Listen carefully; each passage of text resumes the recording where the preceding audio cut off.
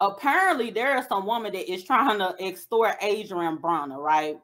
So, you know, Adrien Broner, he the boxer. If y'all listening and don't know who he is, he's a boxer. He's the one that fought Manny Pacquiao in them Fashion Nova shorts or whatever. And he thought he was finna do his thing. And Manny Pacquiao literally beat his ass. I'm talking about Peter Roll, mollywop, 2-piece in a biscuit, tore his ass up. You hear me? And Adrien Broner, he, after the fight, this man was jumping around all on the ropes and stuff, celebrating, acting like he done won. We like, dude, you did not win. Then he gets to the reporter. He's telling the reporter, I won. The hood say I won. No, we didn't, gang. No, we didn't. The hood did not say you won. Everybody was watching. You get your ass beat up. Manny Pacquiao was like, beep, beep, beep, tearing your ass up. You like this right here. You got the TP. You ain't even guard your grill. He was tearing your ass up, and you hopped up talking about you don't won. No, you did not. Anyway, it got to be something seriously wrong with this man, because not only was he delusional thinking that he won, he told the lady that was trying to extort him for some money. He had said, the lady had said that she gonna share his nudes, and I guess she gave him a time frame. You got until this amount of time, baby, to run me that. Whatever I'm asking you for, you got this amount of time to run me that, and I'm gonna share the news. And she kind of gave us like a glimpse of what she was gonna show. Baby, Adrien Broner said, he said, show the pictures. You show the pictures. I don't care. Show them. You shouldn't have let me fuck for free. You hear me? That's the reason why I told y'all I had been doing them videos telling y'all, talking to y'all about free pussy. Go back and watch them. Y'all be sitting up here talking about, oh, you don't want to, you know, you don't want to, you know, get some for something.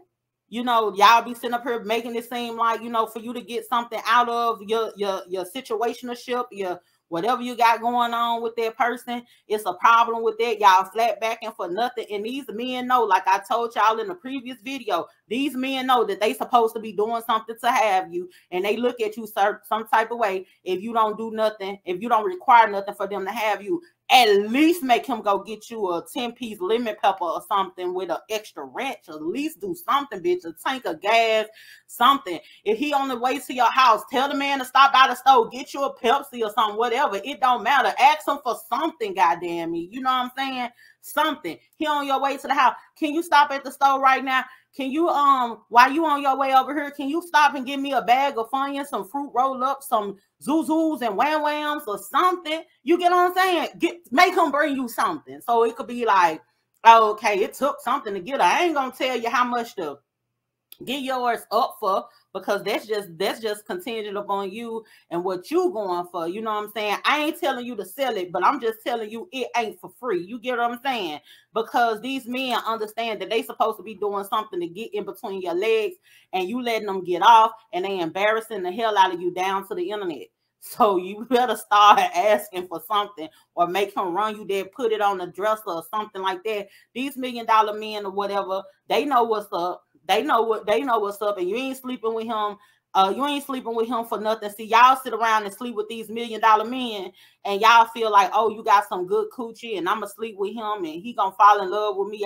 I got the best box on the block, and you think you gonna get him on the back end? You crazy as hell. You make him go ahead and run you there on the front end, because you don't know what these men gonna do. A man with all this money and all this access or whatever, he ain't caught up off you. Go ahead and get you right then and there. And then, you know, so that reason why you ain't got to be all in your feelings. You ain't got to be trying to embarrass him and yourself on the internet, talking about you finna show his news, and bitch, you go to jail. You get what I'm saying? Because that's revenge porn. Like, at least if you gonna do that, you know, make it seem like get it leaked or something. You sit up here, you got 5, 4, 3, 2, 1 minutes left before I put this out here and try to extort your ass. Your dumb ass going to jail, ma'am. You know what I'm saying? Quit playing with folks. I don't get it, but either way, that's neither here nor there. But Adrien Broner, I'm not mad at him for that. I don't be mad at these men that get them one off, you know, because y'all let them do it. So long as you let them do it, hey, listen, you want to play these games, play stupid games, win stupid prizes. That is what it is. I hope you black men were paying attention. I hope you black men were paying attention.